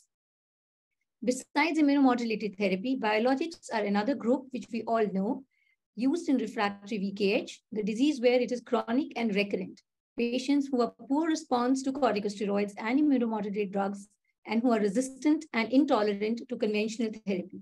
There have been case reports and series on adalimumab, rituximab, and infliximab. And the therapeutic effect, they say it is often seen after 1 to 2 infusions. Oral steroids can be tapered off in minimum 4 weeks. This is a recent study from Switzerland group, and they found that if they use adalimumab in refractory VKH patients, the induction dose 80 milligrams, followed by 40 milligrams at 1 week, and then alternate week, they were able to reduce steroids from 20 milligrams to 2 milligrams. And this is another study which is recently published, and they also found the same, that the sunset glow fundus in 70 patients was seen in 71%, but they found that it was the disease was well controlled, and adalimumab was continued in 91% patients. And these graphs, they say that with the drugs, biologics, they could reduce the flare count, subfoveal choroidal thickness, and ICGA from baseline and 6 months. And similarly, the dose of steroids and immunosuppressives could be reduced. Besides systemic treatment, local treatment, we all know, consists of corticosteroids, cycloplegics and mydriatics, and anti-VEGFs in patients who develop complications like choroidal neovascular membrane and macular edema. So we know that the subtenon injection in pregnant patients with VKH disease has been published from the Japanese group. Another study, they found intravitreal triamcinolone acetonide for the rebound phenomena after high-dose intravenous steroid treatment in a patient with VKH disease. And this is a case report from AJO, and where the patients have treated these two patients. The doctors have treated two patients with intravitreal triamcinolone in a patient with serous RD. And we can see the resolution of subretinal fluid at 1 month in both eyes. So besides the intravitreal injection, there have been reports of dexamethasone intravitreal implant in a patient with VKH disease. As we see here, it's a chronic macular edema, which has resolved post-Ozurdex implant. And this is a recent study which is published in IGO, and the authors, they studied 16 patients, and the inclusion criteria was relapsing posterior uveitis in chronic VKH disease with subretinal fluid and retinal detachment. Patients were already treated with corticosteroids and immunomodulatory therapy, and they treated them with dexamethasone implant. 21 eyes had 1 injection and 8 eyes received 2 injections. Visual acuity improved and central foveal thickness reduced. Only 3 eyes developed ocular hypertension and 11 eyes had cataract. And this is a study by Proctor Group. These are the case reports, and they had implanted a Retisert implant in this patient, and 2 months later there was a recurrence, and then intravitreal triamcinolone was given. So local therapy, as we see, intravitreal triamcinolone and fluocinolone implant, it improves visual acuity, macular edema, and serous retinal detachment. Same way, IVTA has a shorter duration, needs repeat injections, has a greater risk of endophthalmitis, and more propensity for cataract and glaucoma. It's similar with Retisert and Iluvien. But dexamethasone implant, it's a biodegradable implant which needs less injections. So these are a few cases where I can say that this was a chronic VKH, patient had macular edema, and it was a combined therapy, both local and systemic therapy. And this is resolution at 10 months, visual acuity improves. This is another patient who developed choroidal neovascular membrane with cystic spaces. And besides the systemic treatment, patient was treated with intravitreal anti-VEGFs. And here there's improvement in vision and CNVM scarred. And this is another one with extrafoveal active CNVM with cystic spaces. And again, it's a combined treatment with steroids, immunosuppression, and anti-VEGF injections. So in conclusion, I would say that VKH, being a multi-organ inflammatory disease, the treatment is an enigma. Acute VKH, we can treat with IVMP, oral steroids, and immunosuppressives, but a chronic, recurrent, relapsing, and resistant VKH needs treatment both systemically and local. And local treatment is just an adjuvant which shortens the duration and dose of systemic treatment, especially in patients who are intolerant to systemic treatment and non-compliant and systemic complications. But local treatment just alone is definitely not recommended. Thank you so much for patient hearing. Thank you, Mamta. So with this, we now come to the end of the webinar with the talks, and we now have, I think, 10 minutes left. Yeah, we will take up some questions, and over to the panelists for any points that we would like to discuss. Thank you, Rita. Thank you. I think this is the time to discuss the controversies. And one controversy which we have seen emerging in the talks is the timing of initiating immunosuppression. So we did hear 2 talks by who has been saying that you add immunosuppression on day 1, sunset glow recurrence is much low. And then we heard Annabelle talking about monotherapy with steroids for a very long-term basis, but then she also showed almost 49% patients in their series developing sunset glow. Now, we are a global community, so I would like to start with Dr. Yang to begin with. Yes, Ahmed, we are getting the entire perspective from everyone. So we can begin with Ahmad. What is your take on the timing of immunosuppressive therapy? Thank you, Vishali. In the past, when we were using only systemic corticosteroids, most of the patients developed sunset glow fundus. And we were thinking that sunset glow fundus is a part of the normal evolution of the disease. Right. Nobody realized that sunset glow fundus is due to inadequate control of inflammation at the level of the choroid. Then I still remember that I had a heavy discussion with my colleague and friend, Carl Herbert. And we were in a train, we were in a meeting in Tokyo. And I told him, Carl, when I go back to Riyadh, I shall add immunomodulatory agent as the first line treatment, in addition to steroids. And since that time, I was using mycophenolate mofetil usually in these patients. Now, as you know, mycophenolate mofetil and all other immunomodulatory agents, they need time to act, at least 8 to 10 weeks. So if you delay their initiation, and as this paper from Singapore, in fact, this paper from Dr. Chi from Singapore, they acknowledged in the discussion that they needed to start immunomodulatory agents as a first-line treatment at presentation rather than to start it within 3 months.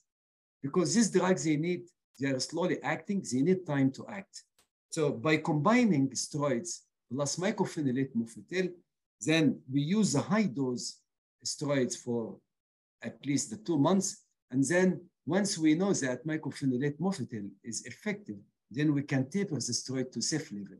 In our patients, the mean duration from starting steroid to tapering to 10 milligram or less is about 4 months. Thank you. And the mycophenolate mofetil will take over. And all the patients that presented early without anterior segment inflammation, none of them developed sunset glow fundus. None of them progressed into chronic recurrent evolution. Thank you. Now, Russell, you have studied different populations while you were in Tohini. And there is a question which Rima is typing answer right now. Do you think the immunomodulatory choice would depend on your ethnicity, or would it vary from region to region? I do understand all of us have different practices, like Annabella was talking about cyclosporin, which frankly, we never used for VKH. But would your choice be driven by the ethnicity? No. My choice is based on the comorbidities typically of the patient. And then more recently, over the last couple of years, it's been based on Nisha Acharya's FAST trial, which suggested that posterior uveitic diseases might respond better to methotrexate. So I've been using methotrexate more and more in diseases like VKH and birdshot and things like that based on that trial. But with the usual caveats that if there's a patient for which methotrexate is not the best choice, they have pre-existing liver disease, they may have alcohol consumption that makes you concerned, then mycophenolate, azathioprine are certainly reasonable. Like you, I haven't used cyclosporin in quite a while, and Annabelle and the other practitioners in Japan, it's basically out of their hands. Their National Health Service requires the use of that.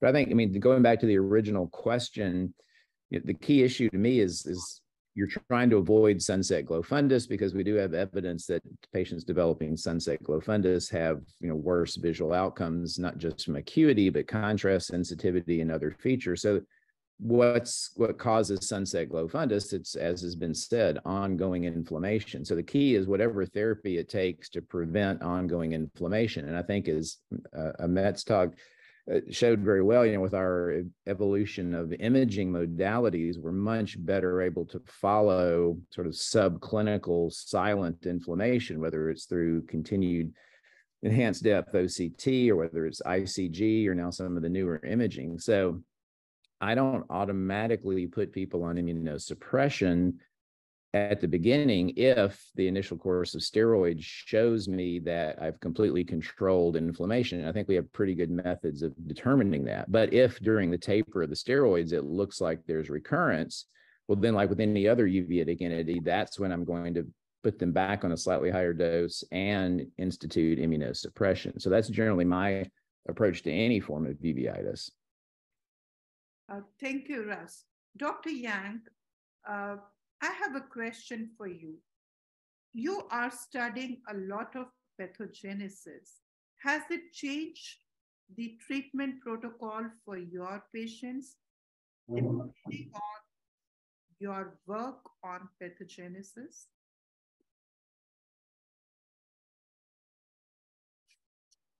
You are muted, Dr. Yang. Can we unmute you?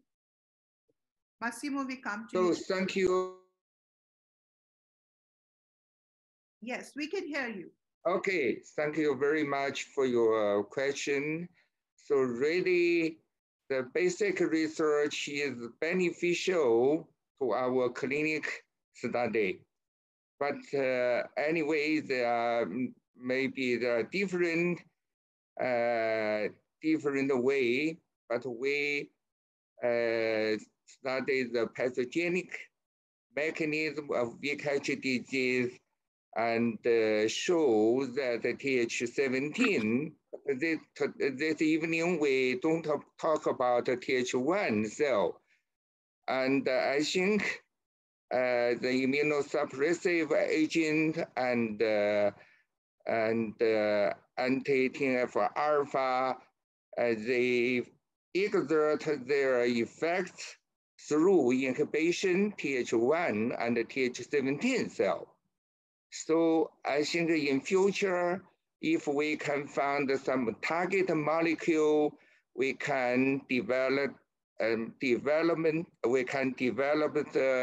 therapy stage against the molecule. So I think it's very useful for the clinical study in future. So thank you. Thank you. Yes, Massimo. Okay, just coming back to the therapy, I think the very important key point is the time you examine the patient for the first time and the time you start the therapy. Because we have had brilliant results from Hamed and all the others who use immunosuppressive since the beginning.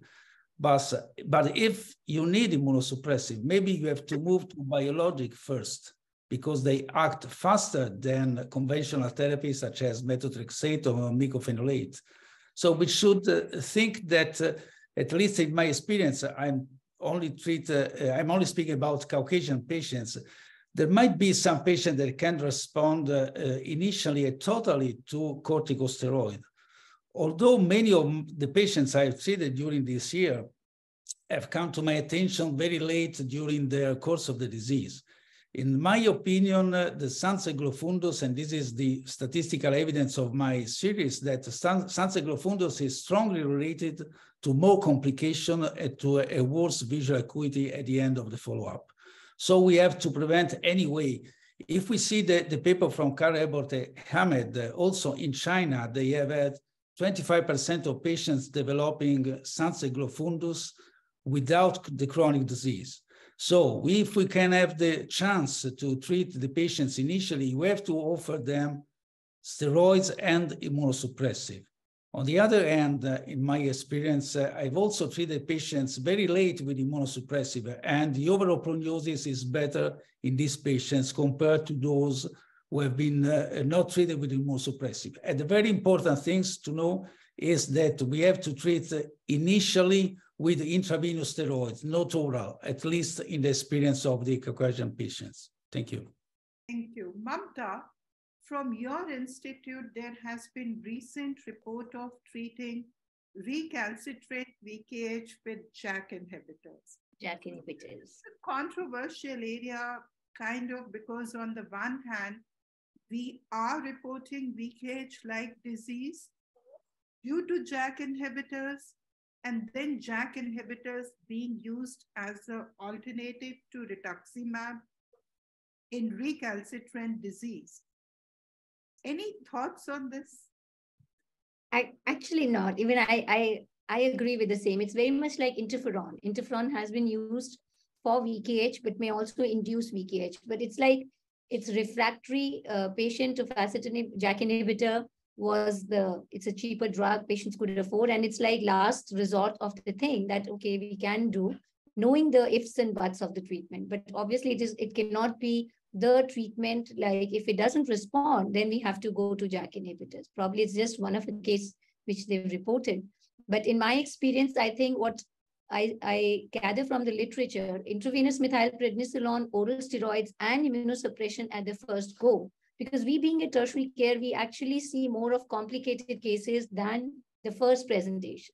So most of the time they can come with a exudative detachment, which is long-standing and has been misdiagnosed as CSR, or it has been with complications with neovascularization. So in my experience that we start immunosuppression, most commonly we do with azathioprine just because of the cost factor.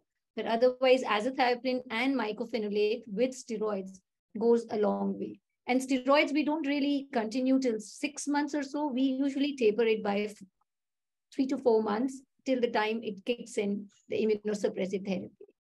And we don't have really good experience with intravitreal implants in the acute stages, or I think that is not necessary at that point because patients do respond. But I see a couple of reports where they've given in the acute stage intravitreal injections and implants. What is your experience on that? No, I agree. We do. Ahmad, before you say, there is a question I want you to answer from Hind. Hind says she's seen 4 patients who had Behçet's disease but also had sunset glow. Now, is sunset glow, which is so typical of VKH, or can it happen in other poorly treated posterior uveitis as well? You mean other than VKH? Mm-hmm. There's a question. Saw it in Behçet's. We never saw sunset glow fundus, like for example in Behçet disease. You know, sunset glow fundus is due to loss of pigments in the choroid, and it's logic to have it in VKH because it is primarily granulomatous choroiditis. But the sun classification criteria, you know, so that study or that process looked at the population, used machine learning to come up with the features. And for late VKH, it was sunset glow was the big one. And then it tested that against, a population that wasn't part of the study, and that was validated. So and part of the population it was tested against included Behçet's patients. So that would suggest that sunset glow is not a part of Behçet's, at least in the 1,200 or so patients that were in that population. So maybe this patient had both. I mean, they both could occur in a similar population, or some other feature, or it wasn't sunset glow. So we take last 2 questions, beginning with Rima. I was intrigued by Annabella's approach of doing fluorescein at 1 week, 5 to 7 days of giving IV and repeating IV pulse. Like, I have never done it, so I want you to answer. I haven't done it either. We don't repeat it. Probably at 1 month or 2 months, we would repeat if needed, but OCT is the diagnostic skill that we use to monitor VKH now. We don't really repeat so early. ICG may be probably in the recurrences and chronic stage where we want to know the intensity of the disease. Not at 5 days. Not at 5 days.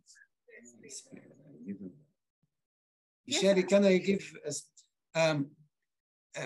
there was no time that to discuss during the imaging lecture our new findings on the therapeutic window of opportunity. So the therapeutic window of opportunity has been studied extensively in rheumatoid arthritis. That if you start the treatment very early in the course of the disease, then you can modulate the immune system, and you can prevent long-term autoimmune damage, and even you can stop the treatment without having recurrence, inducing long-term remission. So what I would like to say here is that the outcome depends on how the patient presents.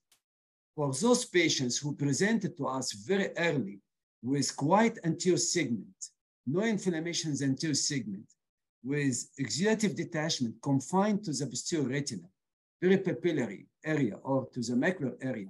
None of them developed sunset glow fundus. None of them had chronic recurrent evolution. None of them had any complication. On the other hand, patients who presented late with anterior segment inflammation, with posterior synechiae, matum fat cratic precipitates, bullous exudative detachment extending to the periphery, these patients, 50%, 60% of them had sunset glow fundus, and 30% progressed into chronic recurrent evolution and needed longer course of treatment. So the challenge here is to diagnose the disease early and treat early. And that's what I'm trying here in our country, because we're still having that challenge that even some ophthalmologists, some of them are retina consultants, they misdiagnose early cases as central serous choroidopathy. We see patients who are referred by the ophthalmologist to neurology. They do MRI brain, they do lumbar puncture, and at the end, the patient comes to us with a bullous exudative detachment. So the main challenge here, based on our data, that how should we diagnose the disease early and at the stage when the disease is confined to the posterior segment before involving the anterior segment, and to start adequate immunosuppressive therapy. Thank you, Ahmed. I think that sums up the webinar, that the main challenge, I wouldn't say the challenge, but it's important to diagnose it at the earliest, because the diagnosis is mostly clinical based on the imaging. We don't have labs, but Russell has beautifully put it, like, how would you rule out the other possible differentials? And Massimo talked very nicely about the epidemiology. And of course, the race would be a factor when you are making the diagnosis, ruling out others. But don't take too long ruling out the other possibilities. If it's a disease which you think VKH, on angiography, clinically, the treatment has to be initiated at the earliest. Immunosuppression, I think everyone agrees, has to be started. Again, would depend on your country and whatever is available, but it has to be long-term immunosuppression most of the times, unless there is a subset of patients whom you think would respond to steroids. There is a kind of a diverse view on that. With this, if any panelist wants to give a last-minute message, please go ahead and add to it before we conclude.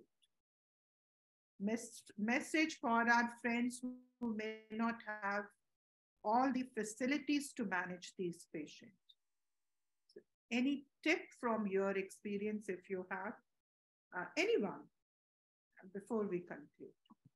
I think one thing I would like to add here is we didn't talk about patients who present with shallow AC, ciliary body rotation, and acute angle closure, who present as an acute angle closure, but they are VKH patients. So I think that is a very important clinical finding, that not every bilateral acute angle closure can be just a primary angle closure. If there is inflammation, I think VKH stands very high on a differential in these patients. So we've seen a couple of patients where there is PI done both eyes, and probably the fundus was not seen, ultrasound was not done, so the clinical diagnosis was missed. So what I find from my practice, I think this is a very important differential in a VKH, especially for the general ophthalmologists who treat every angle closure with the peripheral iridotomy. So we need to look into that.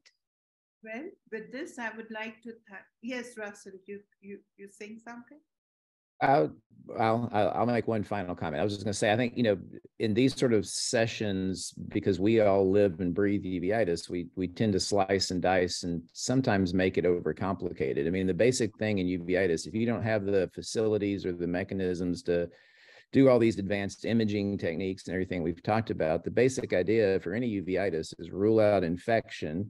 And then if that's ruled out, control inflammation by whatever means you have at your disposal, steroids, immunosuppression. So whether it's Behçet's or VKH, you're still going to treat the inflammation and then follow it. So it's not as complicated as sometimes it seems.